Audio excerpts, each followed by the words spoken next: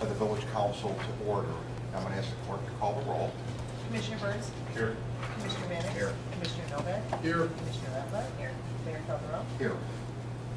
So, Commissioners, at our budget meeting, what we do is we suspend the rules, meaning that we're not taking any official action. There won't be any more roll call votes. This is more or less more of a casual meeting, different from apart from our regular council meetings. So generally what we do, the process is that Tim and might be a combination with Tish is going to go through a little presentation that will highlight kind of all the sources of revenue and expenses.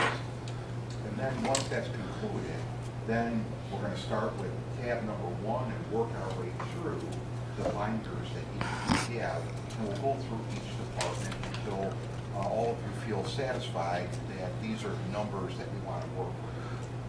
We always have our department heads here so that they can speak on behalf of the respective budget that is presented. They're the best at being able to articulate what's going on in there. In addition to Tim and Tish, both of them are going to be as familiar with all of the departments, but we certainly want to have the person responsible for the respective department here to answer any questions that we may have. So again, while Tim is doing his presentation and even after you get into the books, if you need to get up to use the bathroom or you want to get another break or some more food, just feel free to do so. Any questions so far? Tim? Thank you, sir. Well, good evening, everyone, and thanks for taking time tonight. I know that it's hard at the end of a long day to come back at nighttime like this, especially for budget talks, but we really appreciate it. I want to just take a moment and thank each of the department heads for their efforts in putting this together, and certainly especially Tish for all the work that she's done on creating, not only our budget, but something that's pretty easy to understand so that it's not so overwhelming. As the mayor said, the first couple minutes I'll do a quick presentation that will take us through the highlights of fiscal 2015, which is our budget year just ended, and some of the highlights of 2016. When I'm done, unless there are some specific questions about some of the very early pages, we can pretty much go into tab 1, and I'll tell you just a couple other things about tab 1, and then we can move on into each department unless there's questions. As the mayor said, this is about as informal as it gets, and so if you have a question while I'm talking, grab my attention, and either Tish or I, or any one of the department heads will be happy to answer that question to the best of our ability. With that, we'll open it up.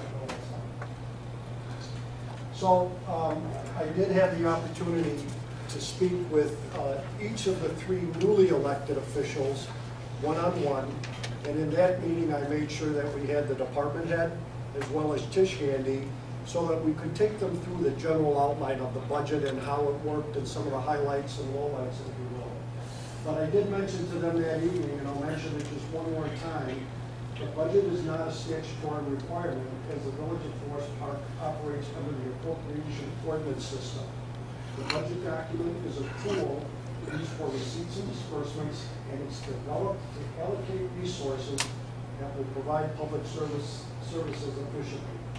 Staff reviews this document on a monthly to ensure the budget will balance on an annual basis. So again, as I mentioned the other day, we are under no specific guideline or rule to have the budget. We work under the appropriation ordinance, which you will all see in the next 2 weeks, I think, as that is the document that gives us authority to spend money. That document is created from the budget, and it's just, for lack of a better word, a lumping together of all the various departments that you see. It's important to understand that the Village of Forest Park has a purchasing policy, and that any spending has to be done in accordance with the purchasing policy. The appropriation ordinance does provide the legal authority for spending and establishes the legal spending limit. And it must be adopted each year no later than the first quarter of that year. Go ahead, Sam. hold, please, is what I say. I want you to understand something really important that Tish and I say every year. We say it every year to the department heads.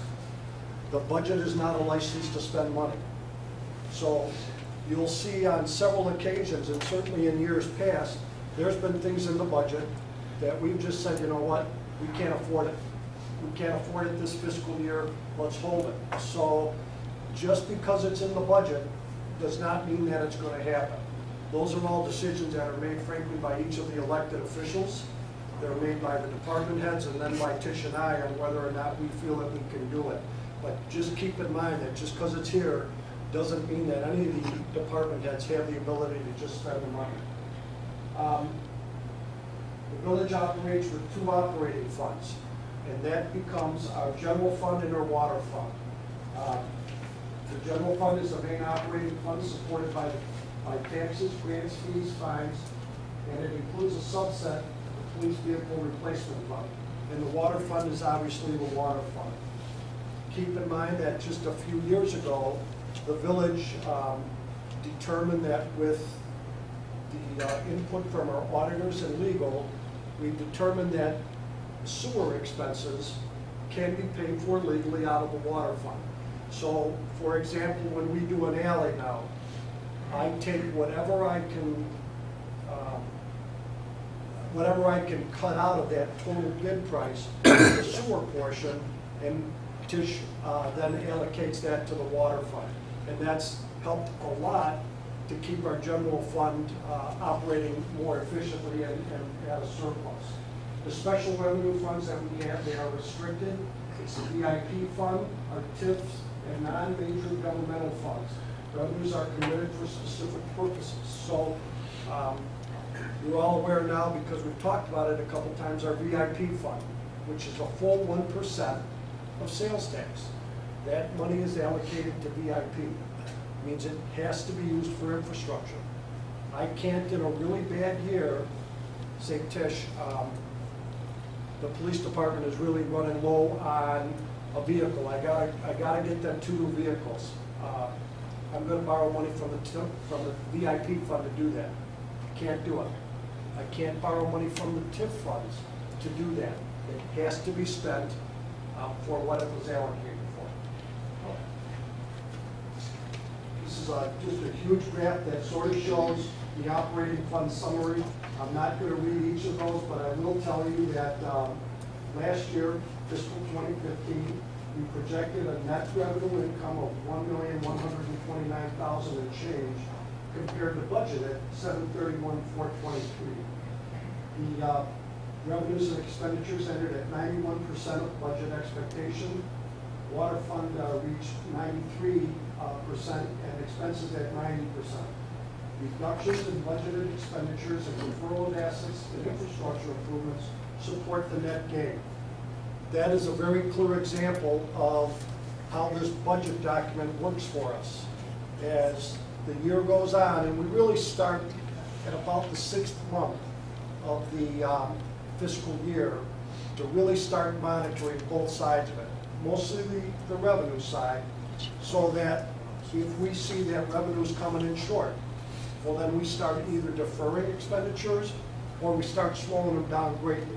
If it looks like we're on target, then we keep moving forward. But at 6 months, we really start operating not quite on a day-to-day basis, but certainly on a month-to-month basis.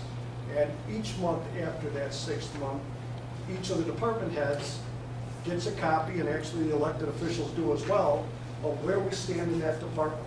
So if we see a big line item starting to go a little bit haywire, like I know in public property, we've had some years with a lot of trees that, the tree expense starts going way up. Well, then we start making arrangements to slow the cutting down and the trimming and things like that. So, for fiscal 2016, the operating revenues reflect a 3% increase and expenditures a 4% increase over the 2015 budget. Net income expectation is $501,120,000. So that means at the end of the year, when I'm giving this presentation next year, if I'm still there, that I expect that between the operating fund, I guess I should say, the general fund combined with the water fund, I anticipate having about $500,000 and some change in surplus, revenue over expenses. So in 2015, here's a couple of the highlights. We had the Village Hall roof repair, purchase of 5 replacement vehicles, fire department rescue equipment, a total of $385,150. And I'll tell you just for a minute about the roof repair.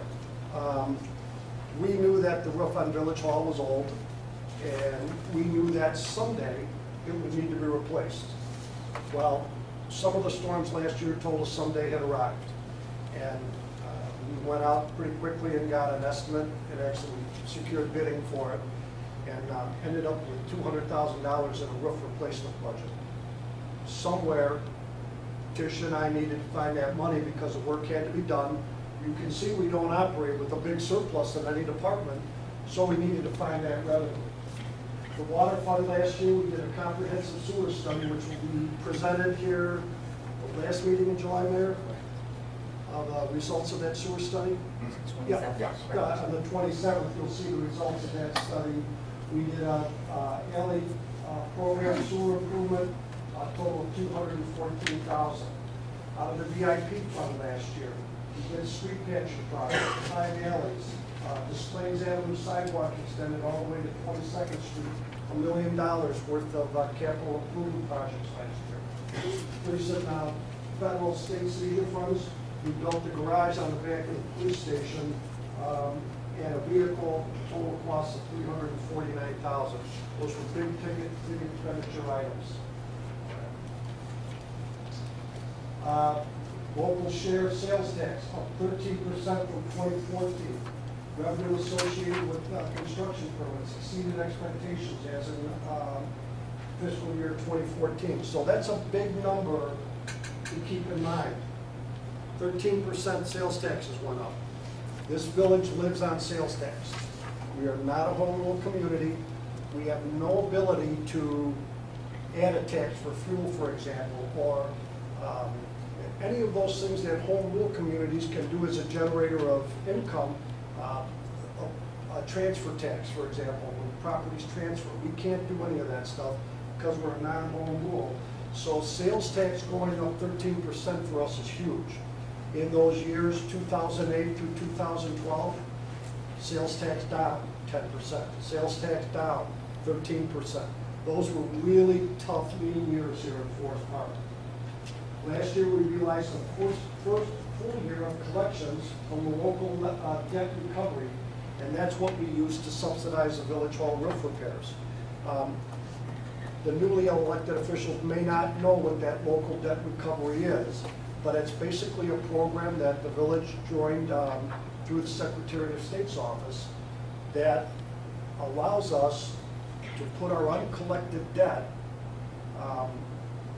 through parking tickets, essentially. There's other things involved, but basically parking tickets. We send that to the Secretary of State.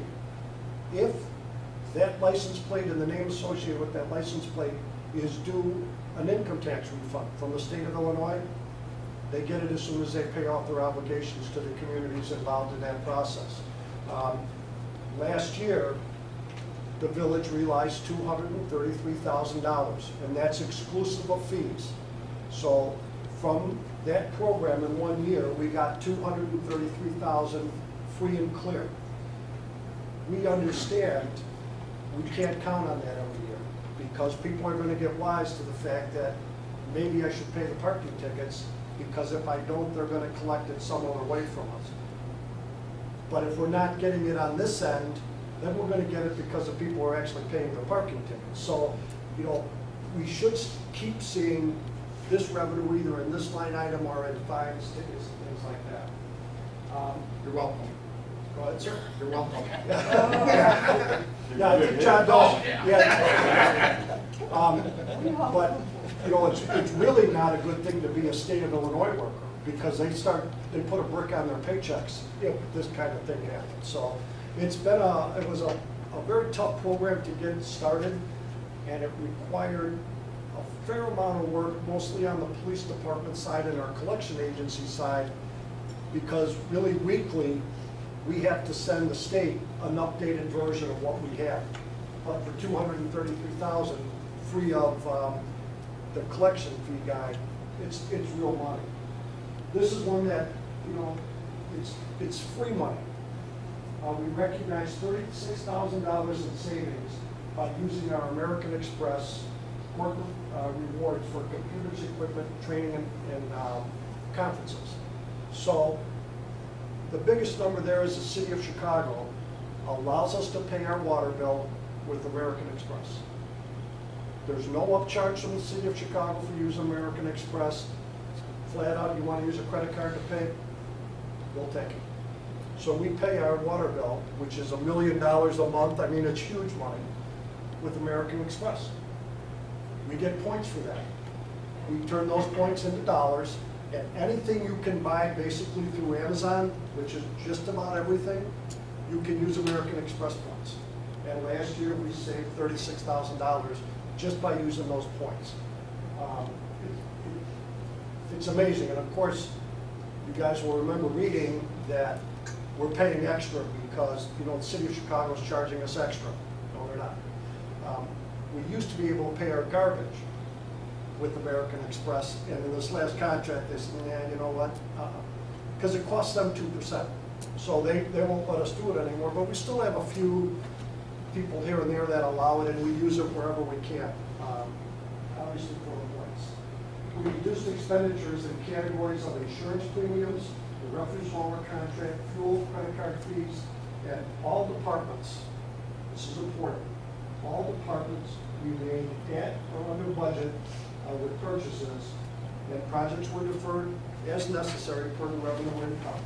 So when you look at things like insurance premium, refuse hauler contract, fuel, credit card fees, those are all things that took action from the village to say, hey, hey, Mr. Insurance guy, we can't do that anymore. You're charging us too much. We need help. And this is where Vanessa comes in. Vanessa works hard with our insurance carriers to frankly beat them up with pricing. And we do. And if you look at our insurance coverages over the last 5 years, the total packages have gone down. Now, some of that's due to them wanting to keep clients, but a lot of it has to do with all of the department heads who have made a conscious effort to reduce workers' comp injuries. That's huge. Reduce general liability and casualty claims. That stuff is huge, and that's why these premiums can come down. The hauler, I think we're into our second year of our Allied Waste contract, but that process took us probably 6 months to go through and put that contract out for bid, and then finally come up with a successful bidder at a price that was lower than the contract we had been in. Fuel prices went down. We didn't have much to do with that, but thankfully the fuel prices went down.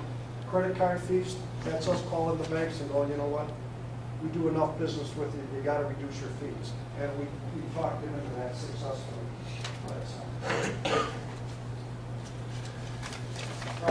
VIP fund, an additional 0.5%. You all remember, and I'm sure you all voted for the extra 0.5% for infrastructure needs. That became effective July 1st, 2014, and in that shortened fiscal year resulted in revenues of $852,000. When we passed that referendum, we anticipated $1 million a year in extra revenue to do capital projects. That number tells us we were right on with the number. So that's why we have things now like an annual infrastructure program, which we just approved at our last council meeting. First time ever, 5-year. 5-year. First time ever we put together a 5-year capital plan. So we're into the second year of that 5-year plan. We spent $1 million last year. You guys voted for and approved about $1 million in expenses. Not quite yet. You will at the next meeting when you get the alleys. It'll be right up there at $1 million. We are the recipients of a $2.3 million state grant that was awarded for Roosevelt Road.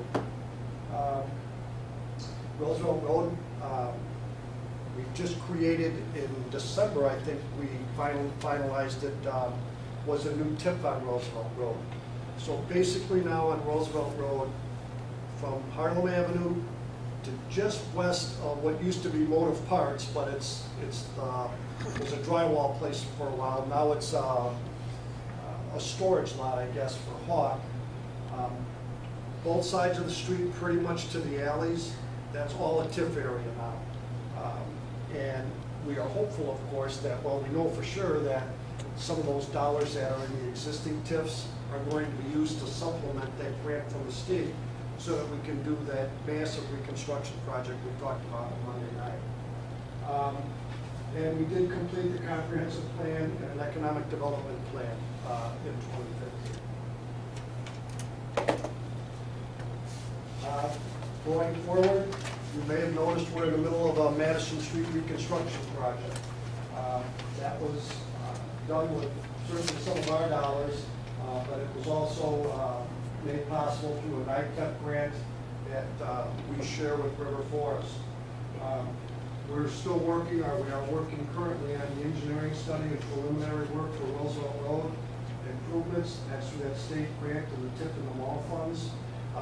And just 1 second on that, probably this summer yet at some point, the elected officials will see first kind of what the plan is for Roosevelt in terms of you know, what the lighting will look like, what the corners will look like. Of course, it will be changed significantly if the efforts that you guys worked on Monday night are seen through and we're allowed to limit the size of the street. They'll change to some degree, but because there is some state and federal money involved, it's required and we would do it anyway, but once the elected officials have seen it and have input, then we'll have some public meetings so the public can see what the plan is and provide input for that as well. Second year in a row, the village has applied along with Oak Park and River Forest for a TIGER grant, and that's to completely change and alter the bridge that's at Harlem and Circle, essentially, the CTA bridge that probably once a month a truck gets stuck under. The crash data on that bridge is significant, not serious crashes, fender benders, guys getting forced into you know, the guard or the center stanchions or even the side stanchions. So we're hopeful that this year, you know, the feds will see fit to help us out with that one. We're working on our rehab state grants for the CTA parking lot improvements and Hannah Pumping Station, and then those other infrastructure improvements that we talked about through the VIP and the water fund. The general fund, here's a couple of big highlights of 2016 capital replacement. So fire engine and an ambulance. They happen if we get a big grant from FEMA. And Steve is always hoping and praying for. Steve, I forget, was the ambulance 10 years old? Is that correct? It's at least 10 and the engine is 20 years old. It's hard to really believe that because a lot of us were here when that engine showed up and they still look brand new. But when you start seeing some of the repairs that we have to do on that stuff to keep it running, it makes sense, especially if somebody will help us with the funding to start replacing some of that. So a big one in public health and safety for technology and office improvements. Just a little bit on that. We, 2 years ago, implemented a software system downstairs in public health and safety that starts reducing everything that we've previously done on paper, electronic. And it's the company that designed the software is the same company that does our parking ticket system upstairs. And they've been great at working with us to design exactly what we need. We're taking it to the next step this year. So when this budget is approved and if these line items are approved, each of the field guys will have a, I think we decided it's going to be a Surface Pro, is that what we call it? A Surface Pro computer. And the stuff they do home inspections with, for example, will be done on a computer, transmitted back, and there'll be an electronic copy of it kept. it sends reminders, it really does everything you need to do. So part of that big number there is to keep moving forward with the technology. In addition to that, for probably since the 50s, whenever somebody built something in town, they'd give us blueprints, show us what they built. We have those blueprints, 50 years of them, 70 years of them, and they take up an enormous amount of space. And you think, well, you know, why do we need that? You know, why do I need blueprints from something that was built in the 60s? It's amazing how often it comes up that Steve or somebody in his office needs to go in and find an old blueprint and try to back into the history of how the building was built or why it was built or who was building it, where were the lot lines then, happens frequently. A big part of this number is to start digitizing and storing all those old records so that if I call up 7428 Washington, I can get the original drawings for the building, the history of the building in terms of zoning through the years, tickets that they may have received for, you know, building code violations through the years, whatever it might be, those will be searchable now, and those files will come up. So it's the next logical step. 75,000 is probably, I'm hopeful that it's a high number because we haven't gotten into the actual quote for the work yet. But talking with Tom and Steve, Steve's staff in that office, and these technology guys who would actually sort of make this happen, that's a comfortable number that we can live with if we start looking hard at it. Keep in mind, it's not a license to spend the money. If we start getting that guy in and we start getting down into the nuts and bolts of it, and it looks like, you know what, there's really not a great value to this, or it's going to be way more, or it's not going to be real searchable when we do it, we're going to alter it and we'll come back to you. A purchase like this, you would have to see it before we spent it anyway. So it's not a license to spend. And then the office down there is not good. The carpeting, paint, it's in really rough shape.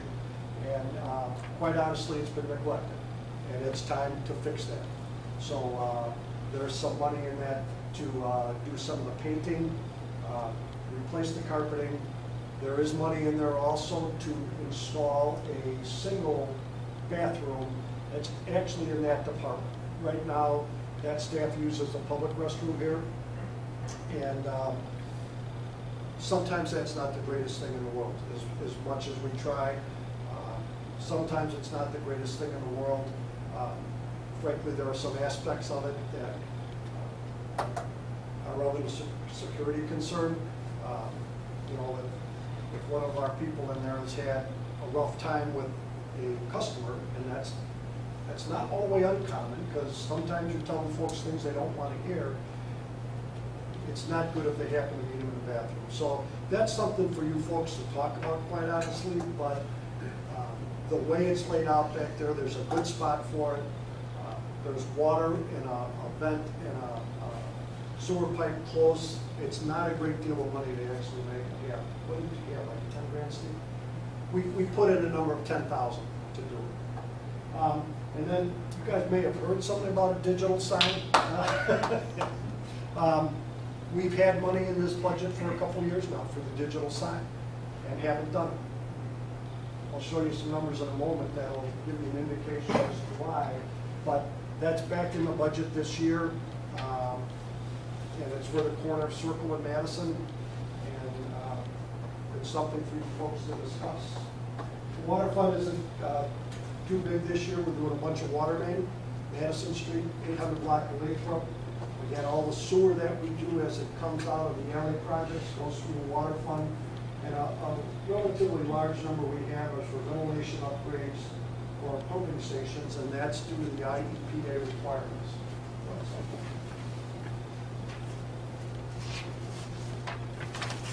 Okay, this is where our money comes from, out of the general fund. And you can see that 57% of the revenue we get comes from taxes. But you'll look through that line item there, or all of those line items, and that's a broad category of how we come up with almost $21 million in revenues. It's an increase of 2.8%. 572,850 is the projected revenue increase. And the general fund income projection for 2016 is 22.1.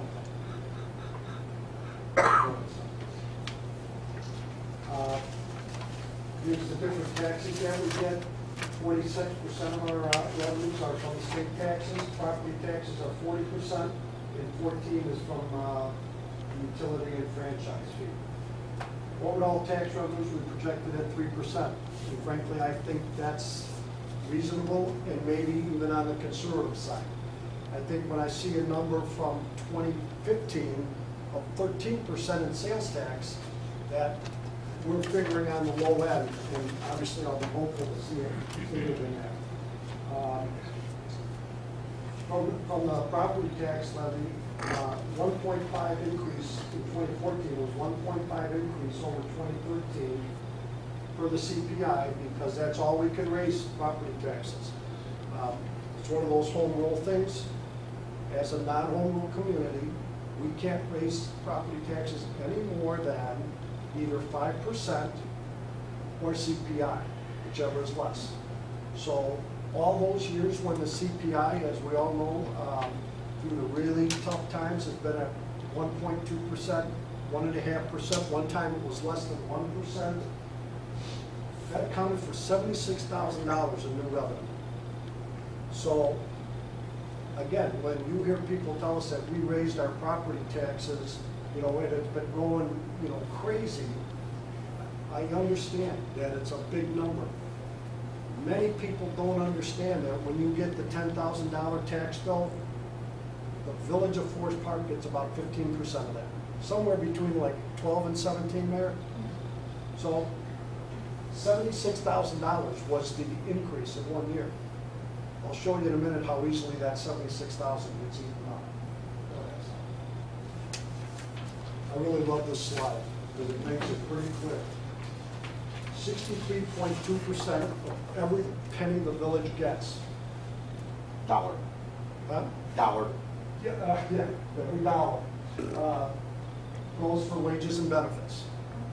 63.2%. An additional 27% in operations and contractual. We're up with 3.7 for grants and 3.7 for debt and 5.3 for grants. When we talk about operations and contractual, that's garbage, it's paramedic services. That's what I call turning the lights on. Okay? So between wages and turning the lights on, providing core services to the village, we spend more than 90% of every dollar. When you each look through each of your departments and then look through all of the other departments, I defy you to find fluff, because it's not there. The village does not operate on fluff because we don't have it. Go ahead.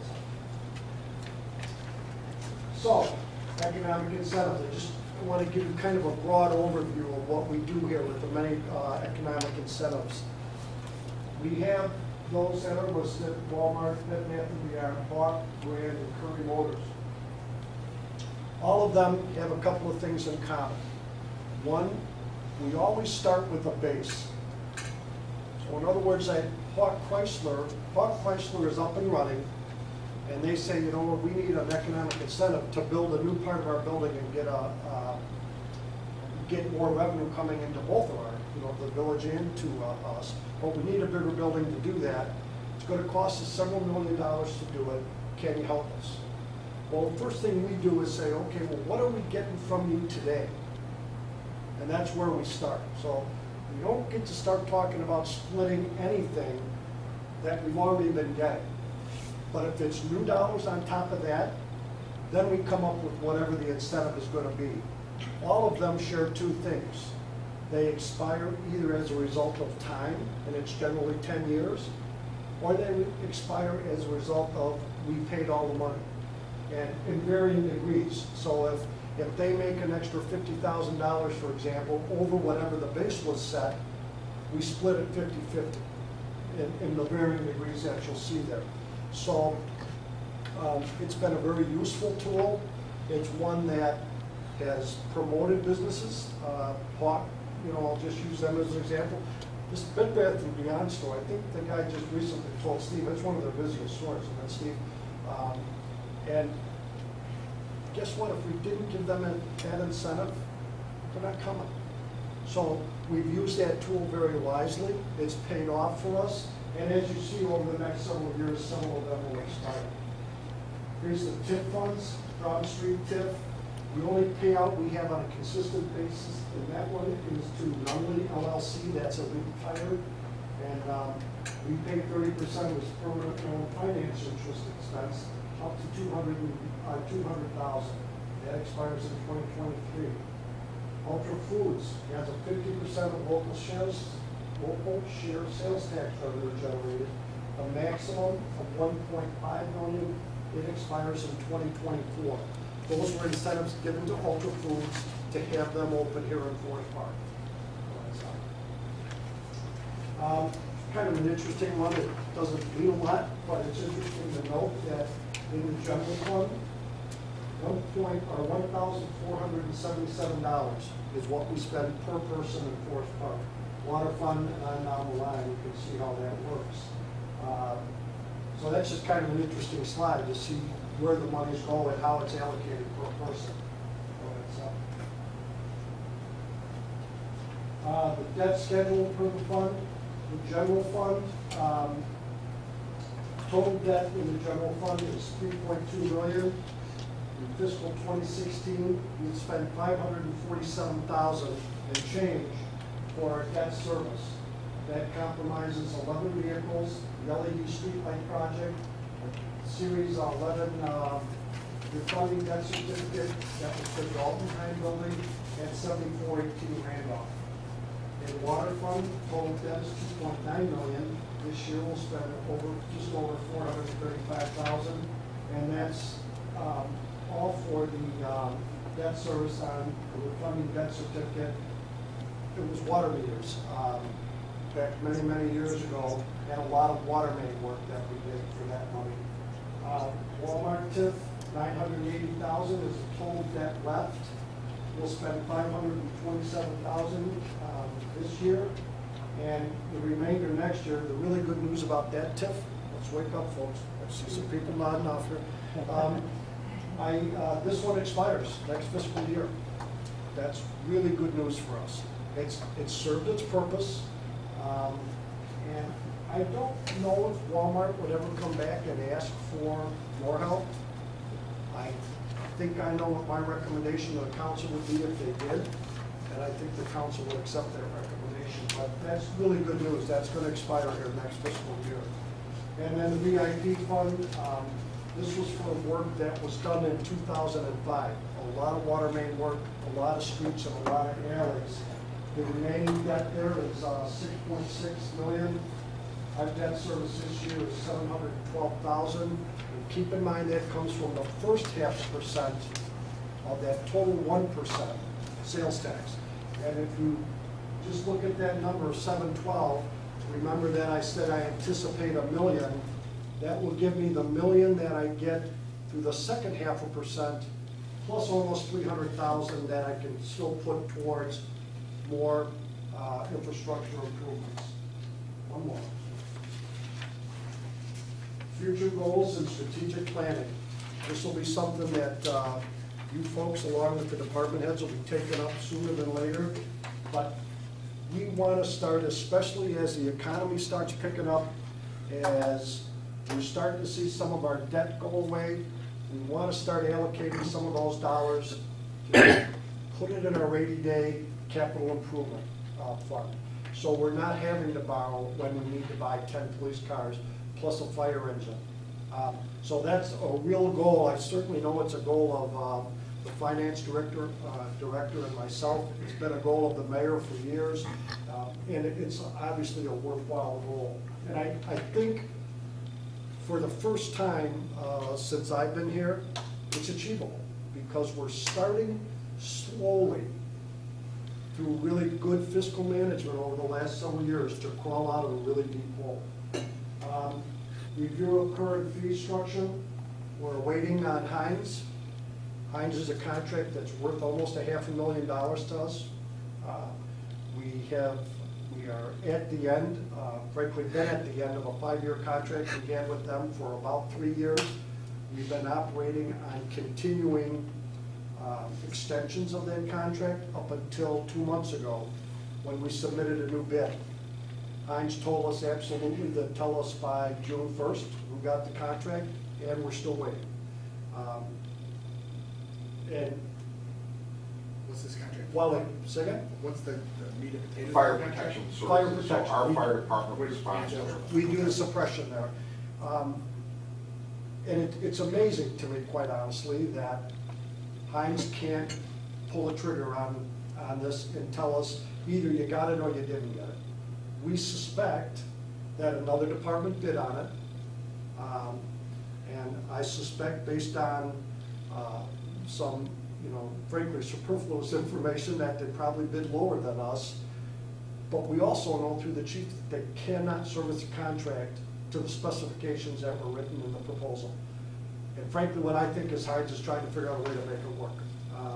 So that one's up in the air, but How long have you had Heinz, or we've had Heinz? 9 years. 9 years, yeah, we've been there a long time. And it's a great contract for us. So obviously you guys will be in the loop. When I find out, you'll find out what It used to be happens there. serviced by the Broadview Fire Department. Village of Broadview went through layoffs, and they no longer were able to meet the requirements of the federal government with the staffing levels. So, but when you see the kind of margins we operate on, losing $500,000 in revenue is a big number for us. So,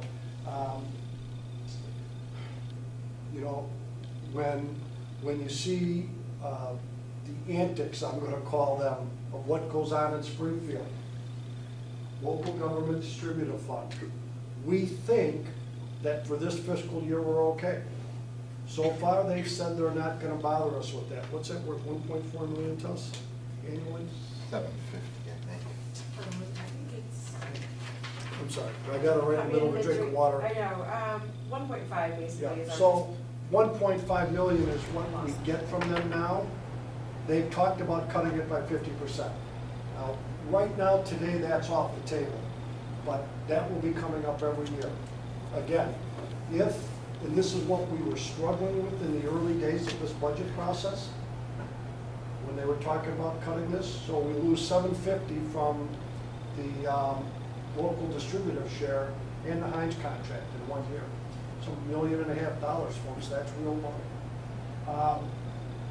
Pension fund policy for NASB requirements, and that's how the state of Illinois will start taking them. Yeah. So here's what could happen in 2016. And frankly, it's going to take some efforts in Springfield, and I can guarantee you the mayor, as well as all of his colleagues, will be down there. But let's say that the actuaries who determine what the pension fund liability is, and I'm making up a number here, just so you know, they say that the village owes the pension funds $1 million. The village says, you know what, I only got $750,000, that's the best I can do this year. The state said, well, that's okay, but we're gonna take it out of your sales tax. So before we send you a check, we're gonna force you to be whole on your pensions. The state of Illinois has nothing to do with our police and fire pensions. They're gonna be able to say, we're gonna hold your sales tax until you're brought up to 100%. It's our own debt recovery. Yeah, it's their own debt recovery. And so, obviously, the village of Forest Park is actually in pretty good shape with their pensions. There's probably more than half of the surrounding communities that are way worse off than we are. But if that actually happens, that'll be a travesty, because that's not fair. That's not the right way to attack this problem. So I can guarantee you that the mayor's going to be pretty busy in Springfield. But globally, the issue needs to remain on on us as elected officials, it needs to at least remain on our radar. You know, that- Because it could happen. In this budget, and I know I mentioned it to the three newly elected officials, but I'll say it one more time for the public. We included in this budget salary increases across the board, I guess, at 2.5%. So we have that number plugged in, so I do that obviously so that as we start settling contracts, I'm in the ballpark. You know, I know it's gonna be a little more, a little less, whatever it is, but I have to put a number in there so I'm sure of where to go. There are no scheduled rate increases in the general or water fund fees. So let me just throw something out there to you, and I'll use garbage as an example. In the contract, the garbage hauler and the place where we dump the waste, it's two separate contracts. They say in their contract that they can build in, or that they can add to our contract on an annual basis CPI. So, again, for the last several years, the garbage contract has gone up 1.5%. Since 2012, the village has not increased the rate to the residents for that garbage service. And we have not raised rates on water except for what the city of Chicago has charged us. We're done with the last set of rate increases from the city of Chicago. We were dealing with a 4-year slam, frankly, by the city of Chicago on our water. So far, there's no rate increase projected. But the city of Chicago isn't very forthcoming with that information. It would not be unlikely that one of these days, the mayor will get a letter in his office that says, oh, by the way, for the next one, we're gonna raise water 14, 15, 25%. That's not uncommon, and there's no negotiating with it. It's really a golden rule thing. They've got all the rule, they can make all the rules. So while we don't have anything plugged in for either general fund or water, it's possible that we'll see something at least on the water side. Okay, I'm all in, folks. I want to call your attention just for 1 minute before I give you the stage. Under tab 1, we have this sheet that says Village of Forest Park operating funds, 2012 to 2015. And at the very bottom of the sheet, you'll see general fund and water fund income and loss. And if you look at fiscal year ending 2015, in the general fund, we ended the year with a surplus of $32,000. I'm calling your attention to that just to remind you how close we really operate. $32,000 is a bad snowstorm. I mean, that's, that's extra fuel for equipment, that's overtime for police and fire, and overtime obviously for John's crews. It's more salt, it's more everything. $32,000 is a margin we operate under, and it's, again, the next year is 54. The next year we're projecting 22,000.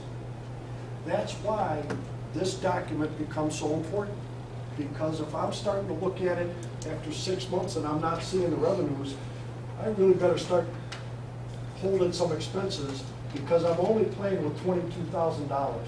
So I just wanted to kind of bring that home to you, how close we really operate on our budget.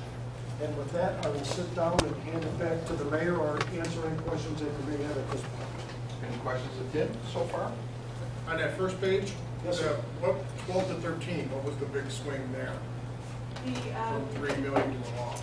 That was the, so in the gain in general fund and this as well, Yeah. that was the parking fund. I know we talked about that earlier, but we merged the parking fund into the general fund. Okay, so it's just moving the So, check. right, Exactly. so when I talked about the general fund and the water fund being proprietary funds, the parking fund used to be included in that. But after some research, frankly, we determined that it did not have to stay a proprietary fund and we could merge it. So we did, and that's why it showed the big gain that one. And then the last question on that page, you know, $400,000 over budget, you know, what we projected and what you actually did Which, for this fiscal Current year year? through Yes, yes, 2015. You know, just, you know, it is belts and suspenders, I get that. Right. Do you know off the top of your head if you were over or plus budget in 14 and 13? Like you made 766 at 1.2, you know, did you forecast, what did you forecast to get? Did we come in or under budget those 2 fiscal years? In 13 and 14, we both years, I want to say that we did come under, well, the general fund did not, you know. So I'm it's just talking towards month, revenue. yeah, I'm just talking total, Right. total net income. But total net income, I believe we did come within budget, under budget. But what was our net, bigger than we thought we were gonna net, or were we? It was bigger than we thought, but it was primarily all, it was all water fund. It was all It was water. all water fund, yes. you know, it's a hard way for me to phrase this. I was thinking earlier what I could say, but you have to remember that, you know, we've been working on this now for a month or two, and we're making educated guesses. I'm making educated guesses about the weather. I'm making educated guesses that the roof isn't gonna start leaking on the Public Works building, and that I'm not gonna have to spend $100,000 there. I'm making educated guesses on how much gas is gonna cost in 8 more months. And I'm making educated guesses that Walmart doesn't have a big problem. So all of this are estimates, and they're based on as much knowledge as all of us collectively can put together and come up with something. So, And the question was just like judging your Sure. batting average per se. Right. You Right. finished what, I above have to last tell year. you, You know, you guys keep that trend where you're figuring better batting than. average has been pretty good. You know, in the 6 years that I've been presenting the budget, with the combined funds, we've ended at a surplus. And, you know, I know if you've read the news, certainly over the years, there's a lot of towns who not only didn't end at a surplus, they laid off employees. They stopped providing core services. They changed the way they were providing core services. And thankfully, our village hasn't had to do any of those, take any of those drastic measures. As a matter of fact, in the hardest of times, we continue to build alleys. We continue to do road work. We continue to do sewer work. Not at the extent that we did, but we've still been plowing forward. So, you know, the village has a lot to be proud of economically. And that's all I have, sir. Any questions thus far? If not, then what we'll do, we'll start with tab 2, the operating funds, and see if there's any questions, comments, or concerns there.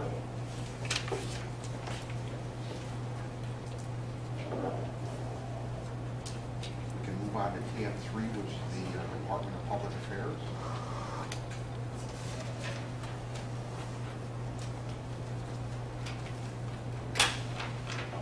Oh, I was gonna say, I would take that, but I don't have a whole budget. Okay. I just have like about, Do you want my sheet to be, no, the cover sheet? you know, I can take notes. Okay. Okay, let's move on to tab 4, Police Department. And your projections, they're pretty much dead on. Like everything's in, you're 100%. Unless there's like any audit adjustment to Okay. take me by surprise. When does the audit take place? Preliminaries this Friday. week, and then preliminaries this week. They're in-house the next 3 weeks, and you know, usually have draft by our deadline. We have to file October, so usually I have a draft late September. It's a several-month process. Yeah. And anything from last year, anything in the letter from last year's audit that was alarming, or? No, the only thing that's been repeated basically is just the adjustments basically that the auditors have to make. You know, we reduce so many findings, but it's basically more the, you know, it has to do with the fact that like they're adjusting journal entries, just because we don't have the staff to really stay on top of all the auditing, GASB, all those reporting requirements. Over the years, Dan, and other elected officials, we have taken that audit letter, which, you know, I can remember back in the day, as a commissioner, where there'd be 13 or 14 items on it. There's one on there now, and they admit freely that unless we hire 2 or 3 more people to work in the clerk's office, we can't do it. So we're pretty good.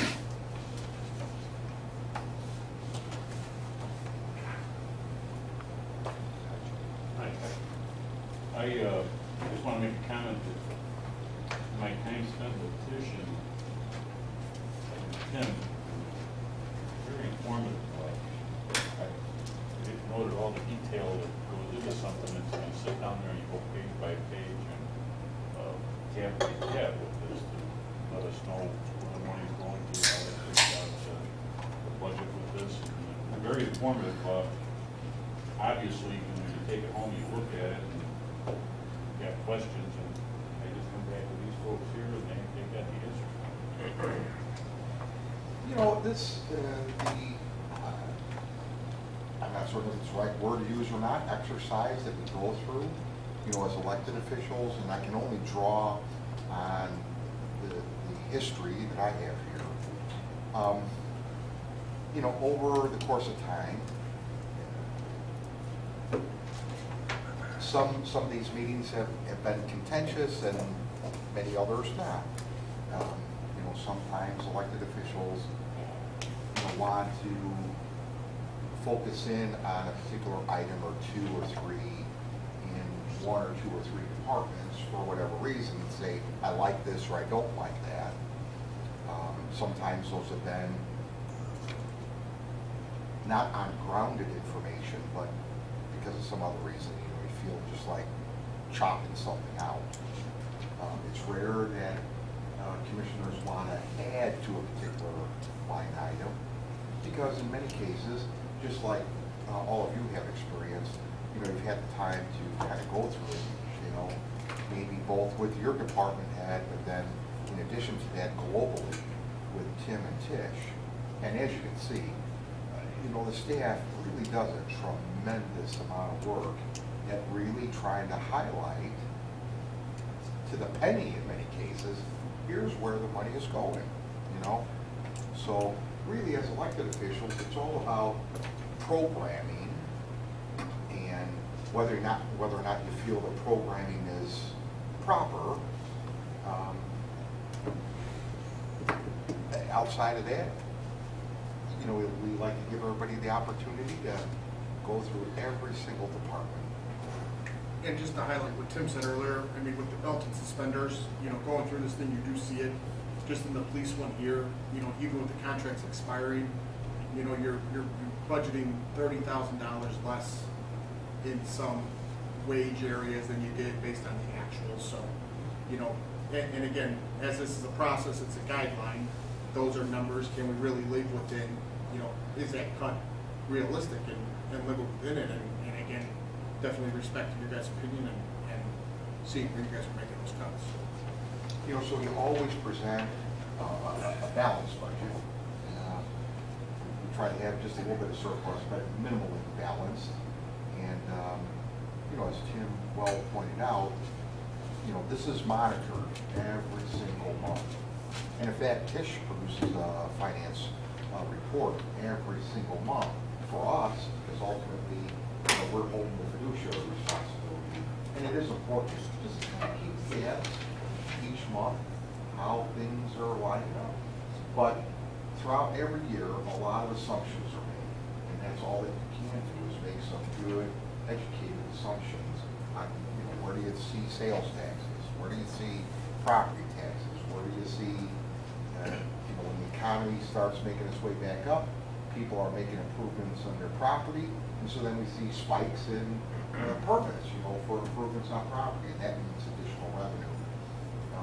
So, you know, forecasting is a little bit of an art, and I think that our staff has done a good job at mastering that art of forecasting. I always think how nice it'd be to work in the schools. They have one source of revenue. You know, they get their property taxes. They don't have to guess at sales tax. They don't have to guess at. It's a little more predictable. Yeah, it's a little more predictable revenue side, and that would be nice to have that. And you guys didn't reallocate any, like, full-time funds, where I'm seeing regular funds where you decided to, you know, because you're showing decreases, you know, I'm already at, you know, the next page at the community center, where Okay. your actuals are a lot less than what you did. Did we just reallocate where we're paying this person from, or are we short-staffed? And we also, or- we've had some staff retire in fiscal Okay. 15, so, you know, new members coming in that are part of a union contract, they're starting at a lower base. Fiscal 15 also, you know, we financed the car, but we still have to show the expense of purchasing the car. So that's or the two cars, there's 45,000 less than in fiscal 16. But no, I guess much no reallocating, No playing the shell game. No. I used to get 100% here, now I'm only 50% there and 50% there. Right. So we're Any of comparing the apples to apples. Yeah, any of the allocations that are listed on some of the sides for salaries, those have been allocated like that for many years now. They have been used to. They haven't been replaced yet. All right, so, community center, any issues in the community center? If not, we'll move on to the village court, tab 6.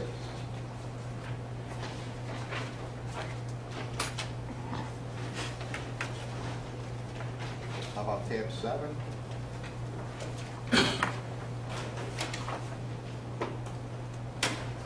Eight, public health and safety.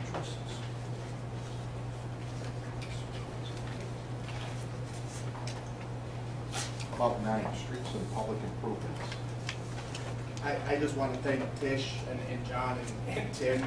I sent them probably 6 pages of notes and questions, and again, they answered them all. You know, with that, I know you guys have projects and your backup is there. And again, yeah, I just, you know, want to assure you guys feel confident. You know, your increases are in some ends, and those are new projects, and you increased in others. And again, respect the fact that, you know, it came in. Truly respect the fact that any and all, you know, I didn't even have questions and you were adding to the questions. So thank you for your time. I know that probably was, you know, in the last hour, and I truly appreciate it. How about public property, tab 10? Can we get a new village hall? Sure. Incidentally, why are you looking at me funny? Well, because Rachel said, sure, on the new village.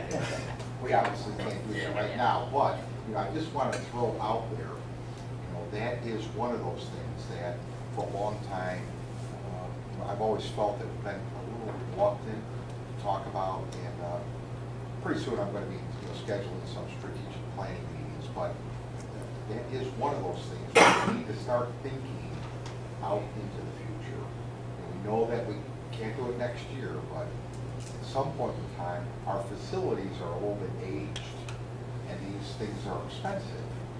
We need to start planning for them, because we won't be able to just all of a sudden one year say, okay, let's build a new village hall, or let's build a new fire station, or let's build a new community center. You know, we are absolutely going to have to do some long-term vision. Well, to that point, it makes sense for us to try and put some money in the budget to spend a little bit down here, get it looking a little bit nicer. You know, I know that we. You know, between public property and maybe in John's budget for building maintenance, Right, so I was probably thinking more of doing we'll probably get the space. Right, Things those that bring things over. are probably older than, you know, myself and Commissioner Novak combined, looks like. So, Actually, those accordion doors are probably no more than 10 years old. you know, they look pretty old and ragged. Yeah, if you saw what the older ones looked like, it made me want to puke. Well, the DS is a movable stage that I've never seen moved. You know, things of that nature. It's annoying. I know Commissioner Novak and Commissioner Epler, they haven't yet gone through the fun presentations where you can't actually see what's being presented due to our lack of technology to actually broadcast, share with elected officials. I know a lot of other municipalities have multiple screens set up so that the elected officials can see, the public can see, the cameraman can see. I think between, you know, public property and, well, mostly public property, but interact with John, you know, we can start talking about, bring a little life to this space. And I think the point Tom's making is if you're breaking ground in the, If you're doing, if it's gonna in be the dusty coding down here, let's make office, it real dusty. you know, make it a little expanded. I see the Commissioner of Public Property was shaking her head. In an affirmative Well, manner, I think we need to give her the opportunity to, you know, talk with Chad, and talk with. I know, we did, we with, figured uh, bring it up, handling the budget. You know, this used to all have dark paneling, those accordion doors were like an orange, inky orange. you know. That's coming back in. And that's the orange chairs. Yes. So, I mean, at the time, we did the best that we could with our limited funds, but it's time for a little bit of sprucing up. How about, I think we're down to tab 11, general fund grants.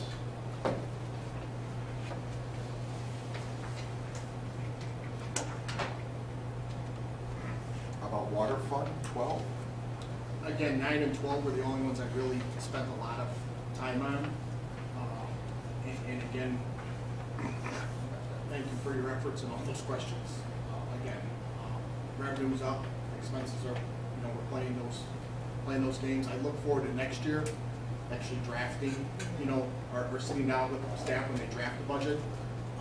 Because again, we're rolling the dice, respect your numbers, we'll see where we come in high, where we come in low, and then definitely analyze, you know, where we're off. And every budget, again, it's a guide, but it'll have the backup to tell the story in regards to, you know, where we had to pinch pennies and what we didn't get to do, or where we maybe shot over our expectations. Your Honor, I did mention to each of the elected officials as I spoke with them one-on-one that in years to come,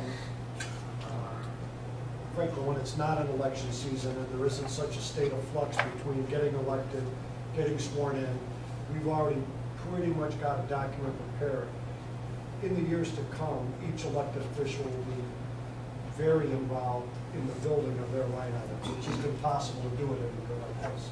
I was just kind of going over that with Mr. Vogel from the review before he started tonight. It only happens every 4 years in an election year. It throws us out of stride just a little bit in terms of the elected officials' early participation in the development of the budget, only because, you know, our fiscal year ends May 30th. We had elections in April. We had to wait to get seated in May, and so it throws it off. But next year, we'll be working on this a little bit earlier. Each of you are going to have all the opportunity in the world to become very differently involved as this starts to come together, and not only for your department, all of the departments, and of course by then you'll have a little better familiarity with the whole budgeting system by then. And I think still it's staff's job. They're the ones who get their hands dirty every day. So respect you guys and what your needs are, what your asks are. And again, as elected official, just here to assist where we can help. But again, you guys are the ones who really are drafting your budget. And again, the culture of creating ownership. You mentioned that. Again, it's not a free contract to spend. When, you know, John gets Section 9 and he has X amount of millions of dollars, it's not just go out and spend away. It's a you know, it's a taking ownership is key. And again, you know, the staff demonstrating this hope over the years, you know, put faith in the budget in regards to you guys are asking and doing what you want to do. As part of our purchasing policy, and well, it'll be included in your council when we go through the council books, but because we've been in tight spots here for a while, the department heads don't spend a dollar without coming to see Tish and I first. I mean, every expense is vetted through either Tish or I. And obviously, most times we say yes, especially if it's in the budget, but we really look at it, really every expense that carefully. So. You know, in the past, just as an example, you know, to put it in some type of context, you know, if you had an elected official that wanted to reduce overtime through cut back on snow plowing. Now, I mean, so it's things like that, you know, that elected official might have a conversation with the respective department head and say, hey, you I want to cut this out. You know, and I'm just using that one as an example. There's been others. You know, sometimes it's because you want to be able to go out to the public and say, well, guys, save your money. But, you know, thank goodness that we have a session like this, because things like that need to be properly vetted. You know, it's one thing to go out there and say, you know, I want to save some money, but can we really do that? You know, if we want to give up some of the services that we're offering. And everything I heard over the last 30 days on it, both Tish and Tim's office have been, if we're not making it, we're not spending it. So that not only they're looking at the revenue goals, and again, if they're not meeting it, they know they have to, you know, belt and suspend rate 100%. So I think we're down to tab 13, major funds, VIP and TIF.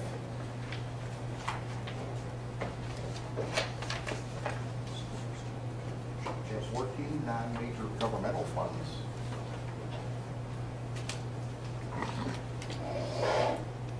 And last tab, vehicles and debt service. How about anything not mentioned? I had two, because I didn't know where to ask it. One was on the revenue side.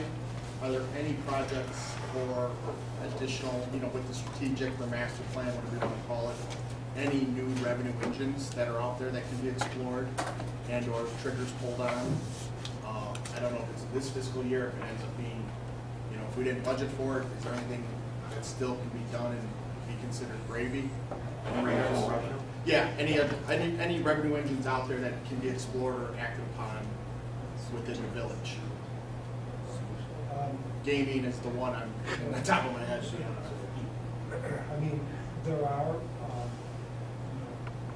you could easily, the council could vote to increase fees for various services. Permits were probably below what many communities charge for various permits, so we could look hard at that. You know, there's a myriad of those, but because not only the village has been in really hard times, so have all of our residents. So the council, rightfully so, has been reluctant to raise. I told you, we ate 3 years of increases in garbage. Village did that. And it looked like this year was the year you actually made 30 grand in that. But Yeah. that's because we got a really good contract. Yeah. So, you know, if the council wants to talk about raising some of those fees, yes, that's a revenue source that could be explored. But we've been reluctant as staff to go there until we get some Direction. direction from the council. It's okay. Video gaming could be a topic, and probably at some point we should have So your discussion. a discussion about it.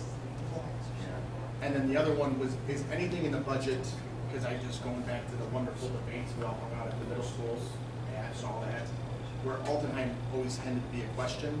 Is there anything in the budget with Altenheim specific, or we still have to plan and we don't have any money to throw at that now, we still have to come up with a comprehensive plan on what we're doing for Altenheim? Yes. So that's fiscal year 17, if we start shovel breaking and stuff like that, if there's funds for that. Yes. Probably. Yeah. Could we just go back to Dan's point about the revenue thing, which may be an interesting, it's a very good point that you brought up, may be helpful for all of us. If staff were to prepare different revenue points, we obviously know the big ones are the sales tax, property tax, they're really kind of limited.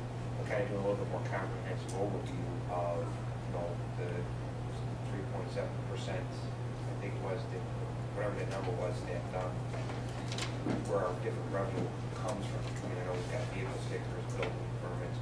There's a number of different sources that we generate revenue from that we may take maybe perhaps a comprehensive look at everything. It would be helpful instead of trying to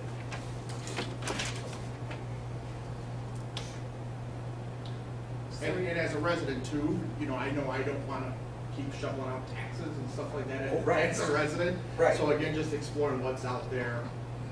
I think I think you could break them in two categories. What we could do is ask staff to, take a look at, all of our property and sales tax related items, which are going to be fees for services or incidental taxes. like a vehicle sticker, that sort of thing. Right. Where that, you know, we could charge them with the task of looking at all of those and what our, you know, annual income is per item. And then say, you know, if you raise them 5, 10, 15%, here's what it equals in dollars and cents. I think what Commissioner Novak is saying, and rightfully so, is are there new opportunities? And the video game would be one that would fall in that category, brand new opportunity that we currently are not receiving. And we would ask them to think about if there might be some others. I don't know what those might be right off the top of my head, but you know, think about what else might be out there. Well, when Commissioner Ethel and I attended a class out in Elgin, they gave us 3 pages of new revenue sources. What were some of those items, do you know? Well, I was gonna sit down with Tim Fish over the next week or so, and show them the things that we get from there, that Yes. some of the stuff I never even thought of, that is a good revenue source. Now, did they talk about whether or not they apply to non-home rule, home rule? It or- was both. It does It was list both. It does list if it's exclusive to home rule or if it's something that a non-home rule. Home rule definitely has a little more flexibility, you know, than we do, but that's not to say that there might be some other new revenue sources out there. So I think that would be a good exercise for staff to work through. And maybe we can't get it implemented in this current fiscal year, but we could start planning for it maybe for our ensuing years. Just for the record, I wouldn't mind at all, and neither would Tish, if there was more revenue than we permitted. It's hard operating $20 million with $22,000 of fluff, so. I don't want to show any of my cards at Yeah. the moment, but I'm just going to talk freely. I shared it with some of y'all already. Yesterday, I was a little bit bored last night, and I was looking at gaming revenue in the city of Berlin for the month of May. During the month of May, $8 million was wagered amongst 191 machines in 41 or 42 establishments. $8 million was wagered in there. Out of that, they paid out $7 million, and then the net ends up getting distributed between the terminal operator, the business owner, and the city. The city made $30,000 for the month of May. Of course, I mean, if you carried it out, annualize it, that's a significant chunk of money. I mean, this is real money. It's real money, and you know, so we probably are going to need to do a little more analysis on that, and at some point we probably should have a discussion.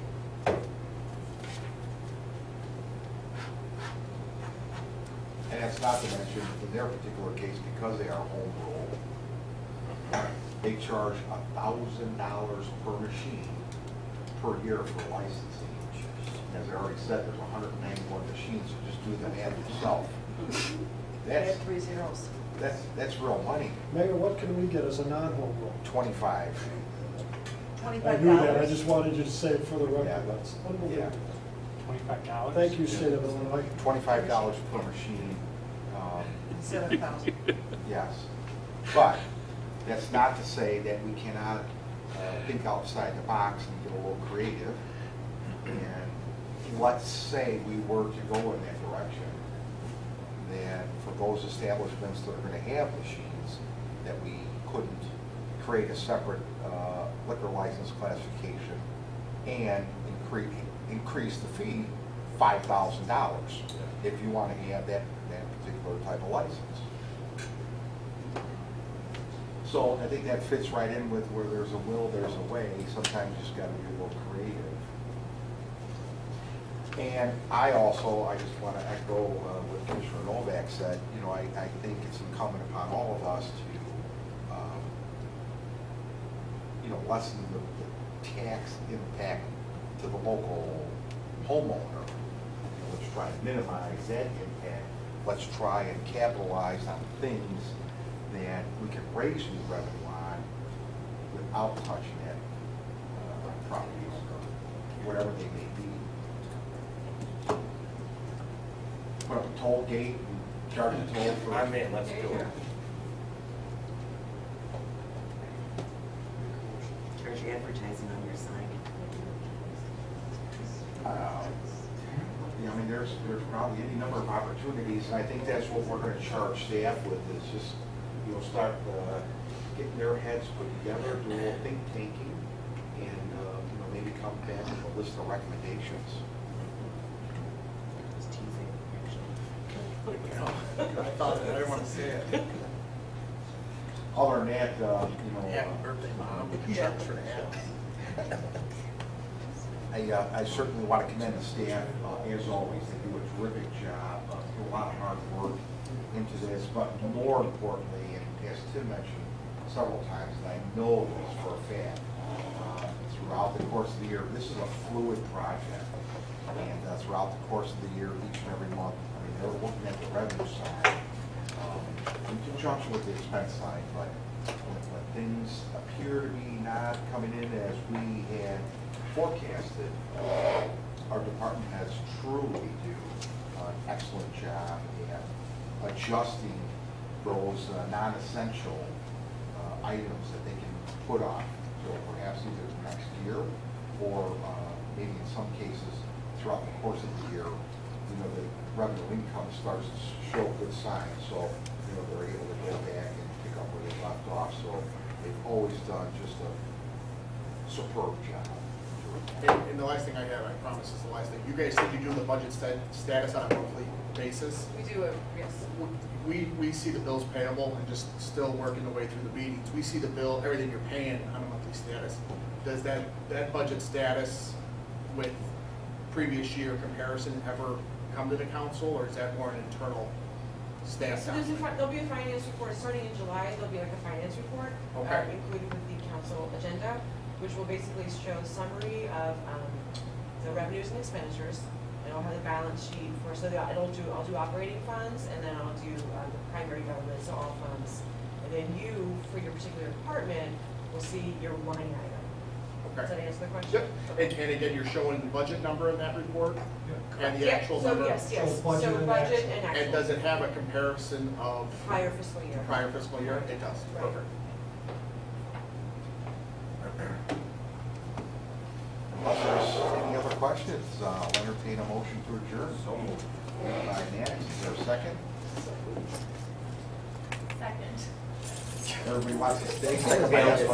Second. Madam Clerk, you can call roll call. Commissioner Burns? Aye. Commissioner Nivett? Aye. Commissioner Novak? Aye. Commissioner Evler? Aye. Mayor Kilgore? Aye, we stand adjourned. There's Thank you, still everybody. pizza Thank you. inside here, so if you guys want some pizza,